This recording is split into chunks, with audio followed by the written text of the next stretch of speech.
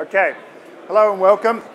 I'm Jeff Langdale. I'm an engineer from Intel, and I'm here to talk to you about a topic that has been coming up a fair bit in the keynote, so talking about security. The team that I work with, develop a regular expression acceleration library that's designed to make security faster and scalable. And I think this is becoming increasingly relevant in the OpenStack world. So, Hyperscan. Hyperscan is our regular expression library. And I'd like to start off quickly by talking about, well, why do you care? Because this is not a very OpenStacky topic on the surface of it, so I want to establish what the audience for this talk is and what's interesting about what we've built. So Hyperscan is a software library. It's open source and permissive terms, and what it does is it allows you to match a large number of regular expressions at wire speeds.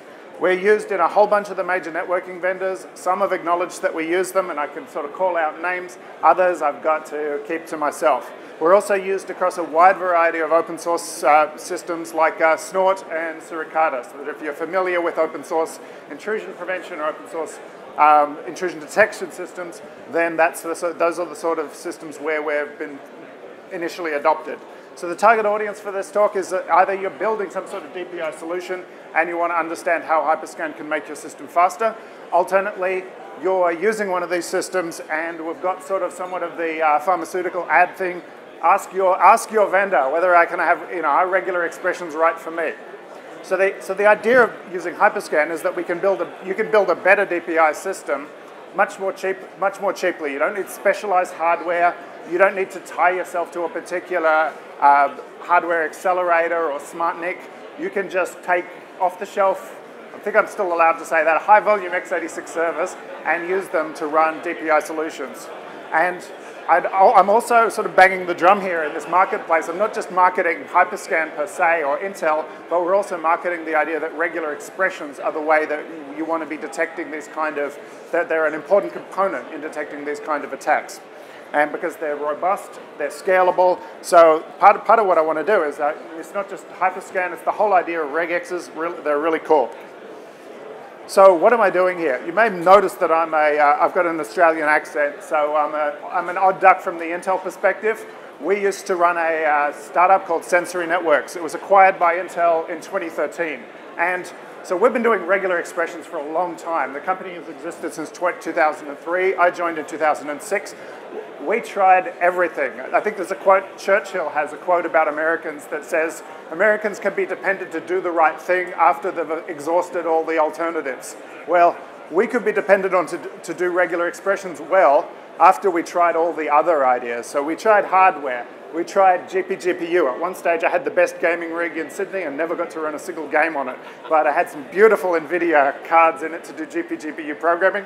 We tried that. We tried all sorts of things. In the end, we came around to the conclusion that the right way to do regular expressions was in software. So in 2009, we almost died as a company. And so we had our near-death experience. We refocused on software, and we won. We got a bunch of tier one vendors, and we became profitable. And Intel acquired Sensory Networks in October 2013. So we were always, in the Intel, we were on a bunch of different platforms, but we've always liked that Intel sort of best on IA concept and software first. Software first means that before you try a whole bunch of other crazy stuff, you should at least try to write good software. Best on IA says that networking workloads, our goal is to always make sure that networking workloads can run best on Intel architecture. And we were already pretty down with that before we were even being paid to say that. So we always liked programming on Intel SIMD. We always liked it as a hardware platform. And now there we are.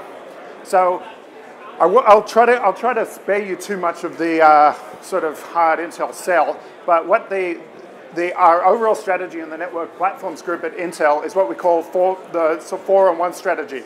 So what we're saying is that of the 4 major network workloads, we're talking about moving them from a specialized proprietary systems, maybe running on specialized hardware, and what we want them to do is move those workloads one at a time onto Intel architecture. So you have your application processing, your layer 7, your control plane.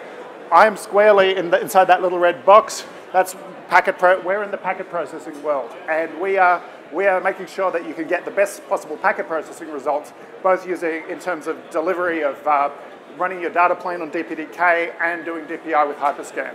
And we're also working on sort of baseband processing and signal processing too, but that's for people who are much smarter than I am and know more about floating point math, so we won't talk about that.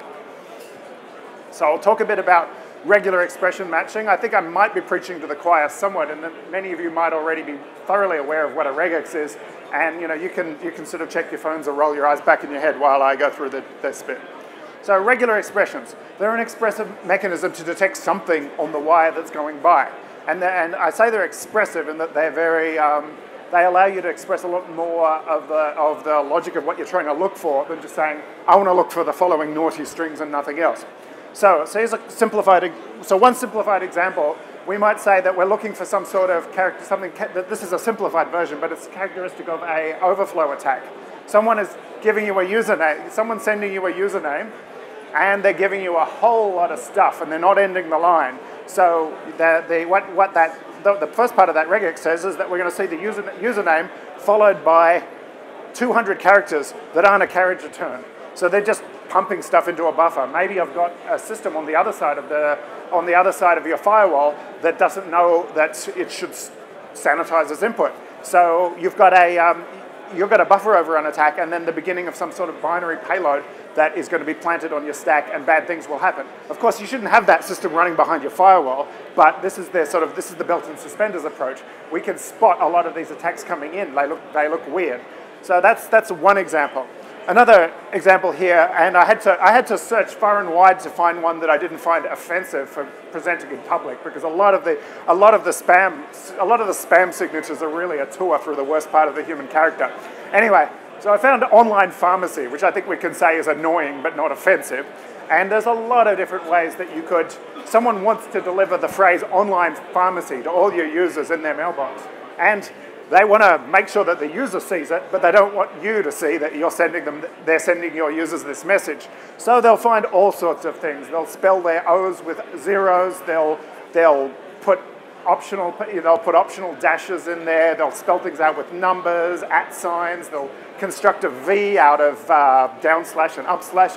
There's a lot of different ways that they can obscure this. So and they can put an arbitrary amount of white space in. So it's not just a simple, are we trying to sneak stuff through with letter substitutions? It could be anything. So this is a regular expression, and again, it's simplified. The real spam assassin workloads look like line noise. There's so many different ways of obscuring every single payload. But that's a simplified example of showing the power of regex for this sort of thing. What we want you to do, why we want you to use regexes? Well, for a start, you could just go ahead and you could sit there all day typing all the strings and trying out all the variations of all the dirty words. And you'd probably have a lot of fun writing that, but you wouldn't catch everything. And then you'd have a giant brittle pile of strings to search through. So this is a lot of work, and it's a pain. And there'll always be ways past it. So there's always another way to write something like that. So we don't want you to write string matching is easy and fun. There's always someone in second year who's done second year computer science who remembers how to do string matching. So they'll say, yeah, we could just make a big blacklist and do that. Trust us, we've already done that work, don't do it. The other alternative is that you can say, I got a bunch of talented coders, why don't I just have them write out one line of code after another until we've covered all the threats. This means that your users are then the only people that can deploy a new threat is a coder, and every single thing, your scanning workload is going to be one thing after another. First, look for this threat, then look for this threat, then look for this other threat, then get sleepy and go to bed. And there are, in fact, DPI systems built around this principle. They look for 100 different. Types of traffic. They have 100 functions, which they run one after another. And pretty soon, someone will add another 100 protocols to this, and it will run at half the speed. So you don't want that. It's not scalable, and it's an enormous pain. It requires coders to do everything. So where would this fit into OpenStack? Just to give you a kind of, Hyperscan is a component. It's a regular expression matching library. I always get a little embarrassed when our marketers say, it's a DPI solution, because you build DPI solutions on it, but it doesn't do all the DPI for you. So it's a required component of a DPI solution. You need to have a fast scan, but you need to build something around Hyperscan in order to deliver the data to it, to understand what's important and what's not. So OpenStack Neutron would be an ideal kind of framework in which to build it in. You'd be talking about people who are building firewall as a service applications, layer 7 IDS, IPS, anything that's looking at packets on the wire all the way up to application traffic. It doesn't have to be packets on the wire, everything from L4 through to L7. And we're already present in a number of tier 1 firewall devices, so there's another good one. Ask your vendor. I didn't go through the giant list of people who say, yes, you can talk about us, and no, you can't, to figure out who's kosher for this slide. So, okay, this is a bit of a data dump. So, Hyperscan, we're a regex matcher from Intel. We're available as open source software. We're under a permissive license, 3-clause BSD. Do with it what you will. If it breaks, we'll support it. So, and it's easily integrated. We're a straightforward C library. You can just link to us. We don't fork threads. We don't lock things. We don't take over your command line. We're very easy to integrate into your system. We're just like a really, really big version of Stir in some ways, like yet another library. You can just link us and go. We provide a bunch of different modes. I'll talk more. We can either scan blocks individually, things as a block, or you can scan streaming. You can scan streaming or vectoring modes. I'll talk a little about streaming because I'm probably inordinately proud of it. The matches come out in end of match order. And okay, so there's a bit of inside baseball here. For those who use regular expression implementations, we're not a backtracking library. We don't go away sometimes for an exponential amount of time in the size of your input. We're also not a DFA, which means that when you try to compile your regexes, we don't go away till the end of the universe blowing out states. So if you've had experience with other regex packages, you'll probably understand what I'm talking about. If not, then you can learn all these mistakes for yourself, or you can just use Hyperscan. So, okay, so the two key features that I really want to lean on heavily is that we handle multiple regular expressions. And you can tell that I'm an engineer and not a marketer because I've constructed a slide here which shows a performance trend going down. It's really inspirational, isn't it? What would that mean? The reason this slide is important, though, is that out there in the world of normal regular expression matches, the sort of things that Java regex, libpcre, you do one regex at a time and that's it. And that's how they're designed. There's nothing wrong with that, but that's what they do. We match multiple regular expressions by design. So we're aiming for a scalable performance. We want to be able to match hundreds or thousands or tens of thousands of regexes. And here I'm showing a performance graph where we start with 100. These are straight literal strings, so it's somewhat indicative, but not. And you'll see that as we double the number of, as we multiply their literal strings by the number of them by a factor of 10, that's a log scale there, our performance drops by about a half. So what I'm trying to say is we're not, this is a very inspirational slide. What I'm saying is we're not that bad. That is, performance is not dropping. Performance is not dropping anything like at the rate we're adding inputs. So I don't really know how to express that in a way where the slide looks like it's going up, maybe, but there it is. So that's one of the key features. Looking for threats via regular expressions is scalable. The other feature that we're inordinately proud of is streaming. And what streaming means is that when you're doing regular expression scans, the scanning can work as if all the data was present, even when you're doing a sequence of scans and you've thrown away the old data. So we can, in streaming mode operation, you present us with a series of blocks in a logical stream, and we'll tell you when the regex is matched. So you don't have to hold on to your old data or hold on to some window and constantly rescan it. We can spot when the regex when we can spot, so this is an example that's running with the previous one, we can spot the same threat regardless of whether it's cut into 2 packets or in case some joker has decided to split things into 300 packets, we can still see it exactly the same way. That was kind of hard to do. If you want to go build a regex library, you can see how fun that is for yourselves. So I'll talk a bit about Hyperscan performance on what I'm now told to tell you is Xeon scalable processors. You may be familiar with these under the name of Skylake Server, but they're now Xeon scalable. So the first slide that I'm going to go with is a bunch of micro benchmarks. One of my engineers wrote a really nice blog post about it. Oops, sorry, wrong button. On 01.org. And this is an explanation and analysis of what it is we're doing and why it seems reasonable. So if you want to look at that in more detail to understand the methodology, this is a benchmark you can take. You can download all the bits needed for it, and you can run it on your own machine, play around with it. So there's nothing up our sleeves here. So we benchmarked it on a Xeon Gold, and we've tried this benchmark shows 3,000 literals, 847 Snort PCREs, and 2,500 synthetic regular expressions, and we've showed the matching.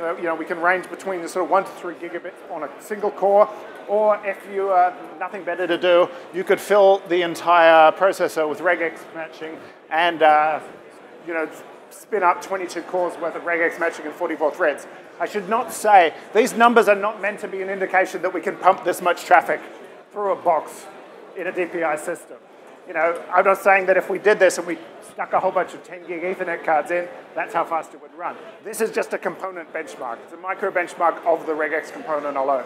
So but these are sort of broad indicative numbers, and you would compare them to if you had a regex implementation on a chip from somebody who was still doing that, this is the sort of number that you'd compare to those hopeful, and again, it's always a hopeful theory, right? You're always going to have potentially high match rates coming back off the card. Sometimes your users won't present the data to you in the right, in nice big chunks. So there's always a degree of variation in performance. However, one of the nice things about Hyperscan is we're not stopping you from taking it away. We've got benchmarking tools. You can go try out these adverse suits. You can all try out all this adverse stuff for yourself and see how it works. Okay, so here's another. This is, I feel embarrassed to present a bar chart with 2 numbers on it, but this is the very simplified picture. And this is Snort. This is Snort running with realistic traffic and a full rule set. So, this may be the first time you've ever seen a benchmark of Snort that looks like that, so you enjoy it. You'll see that it's not a very spectacularly high-performing system out in the wild when you load it up with all its stuff. So, 90 megabits after the delights of the previous slide, 90 megabits seems a little bit, but that's the reality of what Snort looks like. It does a lot of rescanning of its input, and this is a fairly heavy policy. It's getting a lot of matches too. So we'll see that before we put Hyperscan in it, it runs at 90 megabits. After, 784 megabits. So we haven't even cleared a gig, so it's still pretty modest territory. But we do deliver a substantial speed up here. And we speed Snort up by integrating into its literal matches, its regex matches. We actually integrated 3 different places into Snort. So that's we make Snort run fast. And again, this is a benchmark that you can download, you can play around. We have patches against Snort, we have patches, and we're actually officially part of Snort 3, which is Cisco's next-gen Snort. So the call to action here is if you're an implementer, if you're building firewall as a service systems, you need to take these, if you're doing something rubbish, if you're building a system out just based around literal matches or sort of line-by-line DPI, you should try replacing it with regexes. And use Hyperscan to do that, because we're really great and better than all the other regex systems, of course. And if you're a customer, if you're an end user of these systems, obviously you don't get to make this decision, but you should be exploring, can I use regex? Can I use regex to express things? And if so, is my vendor using Hyperscan? So that's the sort of ask your doctor message. And we're available. We have an open source project, 01.org.hyperscan, and you can get to us on GitHub. And our GitHub repository is that's what we do. We develop in the open. There's no Hyperscan Lite versus Hyperscan Heavy. What we do, we put on GitHub, and everyone can use it. So that's the lightning pitch for Hyperscan. I've left a pitiful minute 45 for questions. So does anyone have any questions?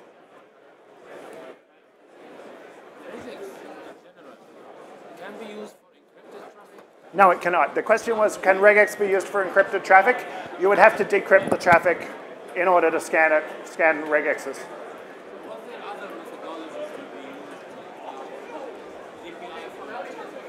So DPI for encrypted traffic. Encrypted traffic is a huge pain. You need it for us and anyone who's looking into the packets. The question is, what other techniques can we use? You can either use statistical techniques to just sort of try to guess what's in there based on flow, based on SSL certificate, or you can man in the middle it like certain companies do, which is sketchy. But DPI, you can't look in the packets if they're encrypted. So it's a. Do you have such techniques in the Hyperscan? No, well, we're just a component.